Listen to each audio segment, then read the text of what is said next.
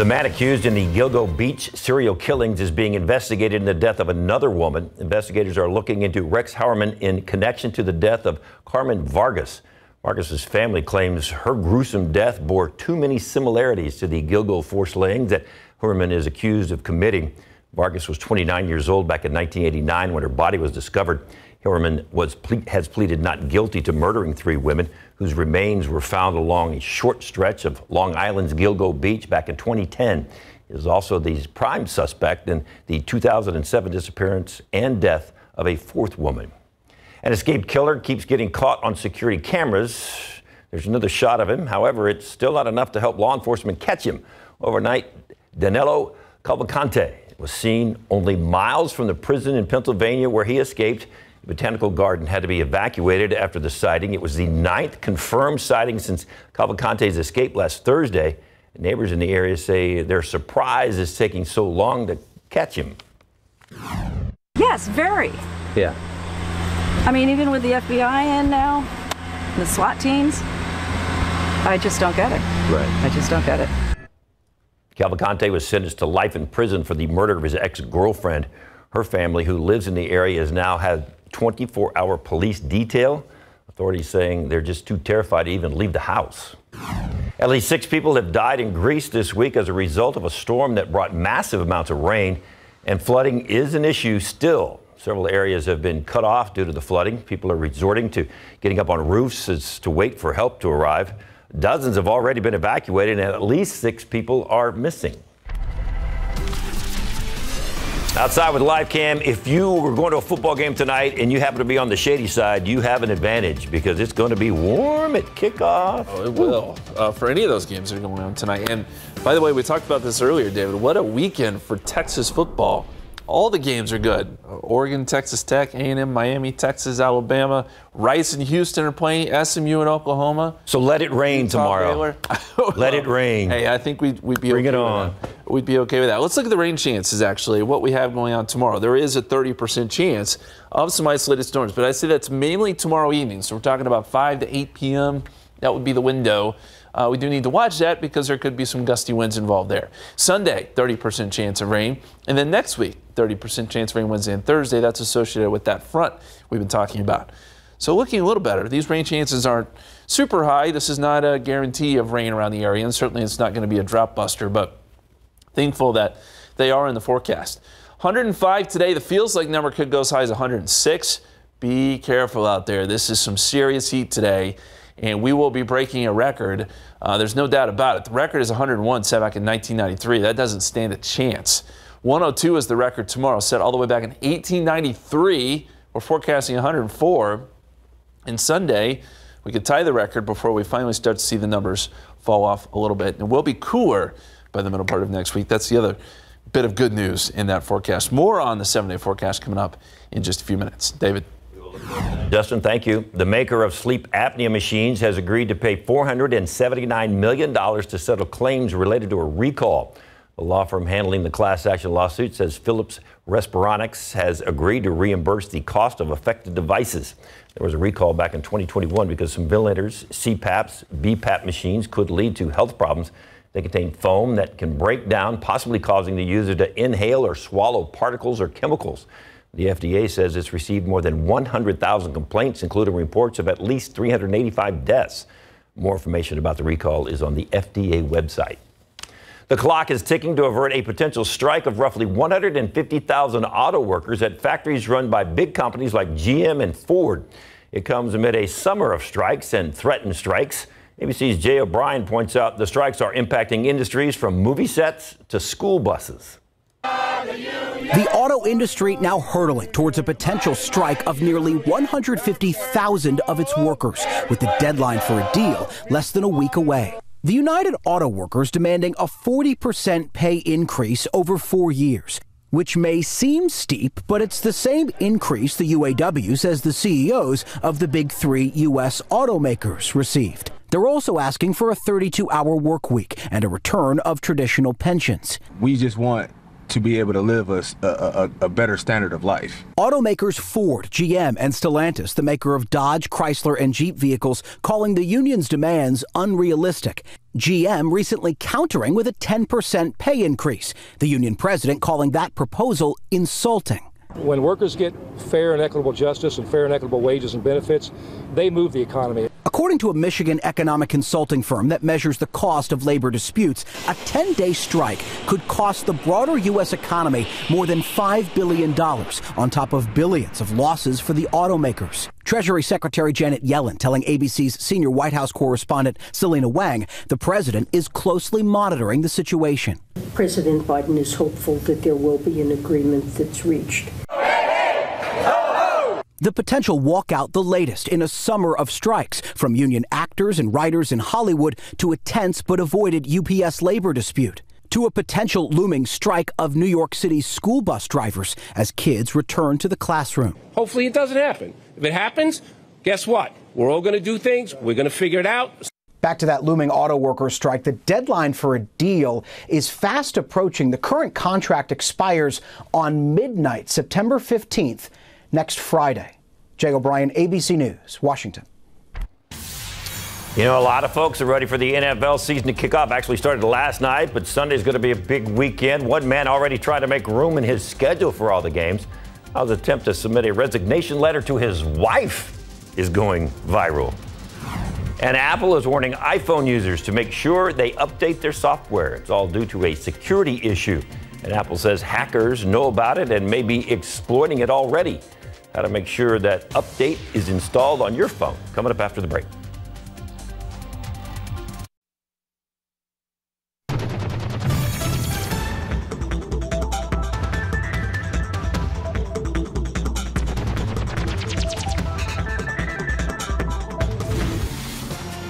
Apple urging iPhone and iPad owners to update their operating systems immediately. The company issued an update that fixes a vulnerability that hackers may already be exploiting. It was discovered by the Citizen Lab at University of Toronto. The security flaw exists in iOS 16.6.1. Experts say iPhone and iPad owners should immediately go to Settings menu on their devices. From there, select General, then Software Update. Tap Install now to begin the process. We like to begin the process of rain. That's what process we care about right now. And maybe, just maybe, tomorrow while we're watching football, we might have a little shower or two hanging around. There's a chance, David, I think tomorrow evening of a couple thunderstorms popping up, and we'll take it. I mean, look, we need the rain so desperately. 94 is the high so far today, but this number is going to jump up very quickly. The record is 101. We're going to shatter that today. That was set back in 1993. In fact, I think we could get up to 105 today. Latest on the heat, the rain chances, and Hurricane Lee coming up.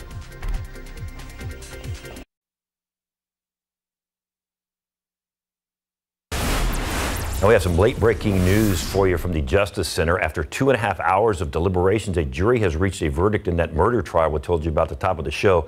Guyan Perez was found not guilty of both murder and manslaughter. He was on trial accused of fatally shooting 39-year-old Luis Rosales back in the August of 2022. Rosales was his mother's boyfriend. Guyan Perez's defense was that he killed Luis Rosales because he was protecting a close family member. The state argued this case isn't about that. They wanted the jury to hold him accountable for taking Perez's life, even if Perez has his reasons. Once again, the jury has returned a not guilty verdict on all charges. We'll have, of course, much more for you on our website, KSAT12, and much more on our afternoon newscast, KSAT12, or KSAT News at 5 for you. In the meantime, we are looking forward to this weekend for more than one reason. Rain being, I don't know if rain or football is the top reason we're looking forward to this weekend. Which one would it be? We find out what the scores are first, and then I'll get back to you. Okay. But yeah, there is some rain in the forecast, although it's not a guarantee. It's a 30% chance both Saturday and Sunday, but we do want to let you know that that is a possibility. We do also have a big storm out in the tropics. That is Hurricane Lee. First, though, need to address Margot. It formed last night, tropical storm. This is not going to be a problem. Stays out over open water. It'll weaken after time. It may become a Category 1 storm, but it's nothing like Lee. Lee is pretty incredible. It was Category 5 earlier. It has weakened just a little bit. Winds are at 155. You can see it's a little more ragged. Yesterday, it was almost a perfect circle, and that's when you know this is a really strong storm. Nonetheless, winds are at 155 miles per hour, nothing to sneeze at, gusting to 190. And this is moving west-northwest at about 13 miles per hour. It will continue that trek, likely staying a major hurricane as it moves north of the Dominican Republic. Winds still on Wednesday at 130 miles per hour. It appeared that this could get close to one of the strongest storms we've ever seen in the Atlantic, but we do know that it's likely going to take a turn. Now, there are still some models that get it close to New England, and certainly if you're up here in Canada, you're going to want to pay close attention as the storm will race north as we get into next week. On the Saffir-Simpson scale, again, for it to be a Category 5, it's got to have winds of 157 or more. That's where it was this morning, not quite there this afternoon. And speaking of the strongest winds, if you were curious, strongest hurricanes we've seen in the Atlantic Basin, Lee's going to get close, not quite there with some of these storms, but you remember Dorian, that was just a few years ago, crossed over the Bahamas, winds 185 miles per hour, sustained with that storm. The strongest was Allen, way back in the 80s, Category 5 storm. Now, Allen did actually hit South Texas, but not with that strength. It had weakened significantly by the time it got here. Most of these storms did weaken before they hit land, except for the Labor Day weekend hurricane, which hit in 1935 there in Florida, and that did a lot of damage. But anyway, those are the strongest storms we've seen in the Atlantic, and again, Lee may rival some of those. 94 right now, clear skies, southerly winds at about 3 miles per hour, heat index is at 99. Dew point trend today, like we've seen in previous days, the dew points will fall off in the afternoon. It'll be more of a dry heat. I still think there's probably enough there to get a little bit of a heat index, especially over the next couple of hours before we get into the evening hours when it'll feel very dry, but it will also feel very hot.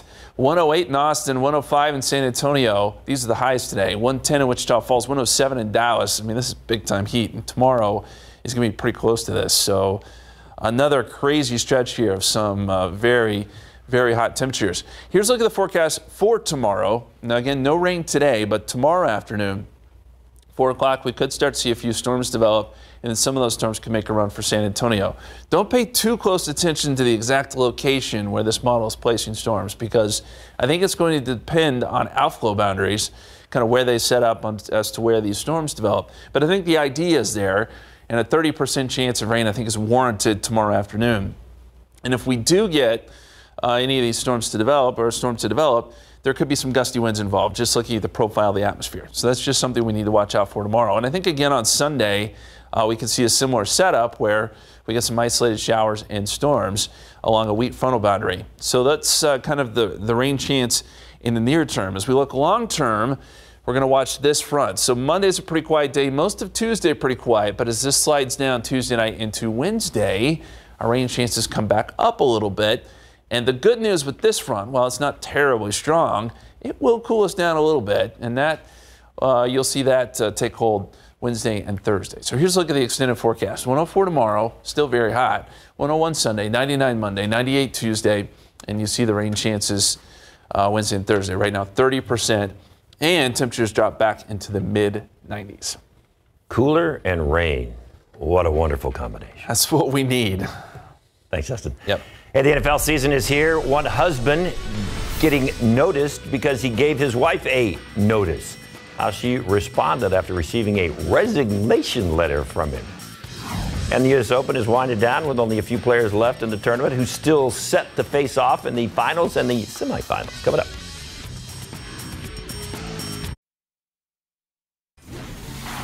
Oh, was a thrilling night at U.S. Open in the women's semifinal. Coco Gauff dominated to win her way to the final, while Madison Keys fell just a little short of an All-American final. ABC's Will Reed has a look at the highlights, plus what's coming up next in the tournament. It's out, and that's it. Aryna Sabalenka completes a huge comeback. In the early hours this morning at Arthur Ashe Stadium, hopes of an All-American women's final dashed. Very disappointing for Madison Keys. It was so close several times.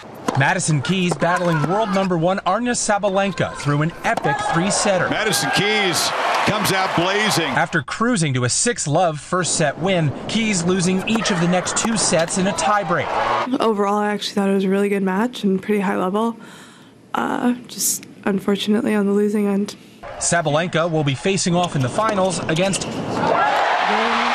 first U.S. Open final of her career, American darling Coco Gauff, who overcame not just her crafty opponent, Karolina Muchova. 40-shot rally, longest rally, saving their best tennis for last. But a bizarre and potentially crushing match delay in the beginning of the second set. It lasted nearly an hour, caused by climate protesters in the far reaches of the stands. It can totally ruin your concentration.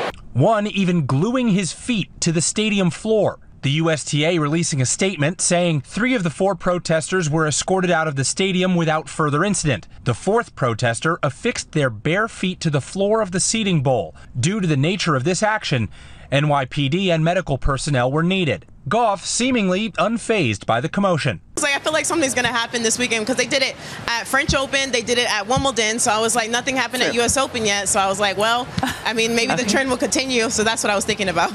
Coco Gauff becomes the youngest U.S. woman to reach the U.S. Open final since a 17-year-old Serena Williams did it back in 1999. Now, will an American man also reach the men's final? We'll get the answer to that question later today when 20-year-old Ben Shelton faces 3-time U.S. Open champ Novak Djokovic. It's the men's semifinals beginning at 3 Eastern today on ESPN, and then tomorrow it's the women's final at 4 Eastern, also on ESPN. Will Reeve, ABC News, Queens, New York. Football coverage brought to you by Davis Law Firm. There's a little tennis and there's a whole lot of football. Cowboys and Giants coming up Sunday night, 7:20 kickoff. But before that's the Texans and the Ravens. C.J. Stroud starts his career in the NFL Sunday afternoon at noon. And with the official start of the NFL season last night, that means football fans is going to be a little busy over the next 12, 15, 20 weeks. In fact, one husband has already told his wife he won't be available for work on game days, and he did it through a resignation letter. Now his wife is scoring with her comeback, as CNN's Jeannie Mose tells us. This guy is one of the... You think these are hard knocks? Actually, this is a hard knock when your husband hands you a letter and asks you to read it out loud. However, I must with remiss inform you that I am putting in my 2 weeks' notice. The NFL season was about to come to pass, and Callie Wilson's husband Dan couldn't pass on this joke. I will no longer be available for work on Sundays, 10 a.m. to 10 p.m., Monday evenings nor Thursday evenings due to conflicting commitments. Genius, priceless, hilarious, posted football widows and football fans alike. But the Salt Lake City father of 2 wasn't done, informing his wife that she was infusing IV antibiotics for an infection. I'll also be available every Saturday. Kelly chuckled her way through the reading, evidently got a kick out of it. As one poster commented, "At least you will have Tuesdays, Wednesdays, and Fridays." Dan informed Callie that the schedule would be in effect till February, March. Thank you for your understanding. Callie got offers. So, is the position available? And advice, girl, hire a temp. Instead, she returned his resignation. I'm sorry, you can't quit. We're short-staffed. She whistled that letter. Dead. Jeannie Mose, CNN, New York. She didn't waste any time either. Here you go. Nope, can't quit. Sorry. 2 kids. Have a good time. Figure it out. Hey, a very happy birthday to SA Live today. The show's celebrating its 9th anniversary. So let's go to Mike and Fiona at Market Square, where the party is about to get started. I'm sure y'all have already kicked things off a little bit. Oh, yeah. Yep. Yes, that's right. We are this many. Yes, this indeed. many old. We have got a beautiful, beautiful cake in the shape of a TV made by our dear friend Dario Ariana. And you got more treats for us right there? I have some treats. We're celebrating, so what a better way to celebrate. Oh, all right. And then these are not ice cream. These are cake pops. Okay. Different style. Okay. But before you take a bite into it, let's break the bottom. We're partying. Oh, wow. There you go. Oh my It's God. a surprise inside. Yes. Okay. Yes. So, well, that's a cute way to even do maybe gender reveals. Yeah, right? it's a new trending that you're gonna learn right now. Stay tuned to see how we're gonna recreate this. Great way to make a mess on the floor as well. And if you want to do some simple decorating, Stephanie Pena Frost is here. I love this idea. So take your old cupcake liners. I mean, you have like random ones, and why not make a fun garland out of it on some yarn and a plastic needle, and you do something really fun. Yeah, it's super easy. All right, birthdays. Want to see your birthday pictures? Yes, September, of course, is a popular month, so give a shout out to the September birthdays in your life. Scan that QR code. And Jen is not celebrating birthday. Hey, we are in the Wheel of Death. This is one of many attractions at the Carden International Circus presents the all-new Shrine Circus. Lucky, we're also going to meet a gentle giant. Can you give me a hint? Yes, we are going to meet a real-life pachyderm. Okay, if you know what that is. Yeah. All right, okay, are we gonna do this? Let's do it. All right, ready? One, two. Oh, we'll be right back.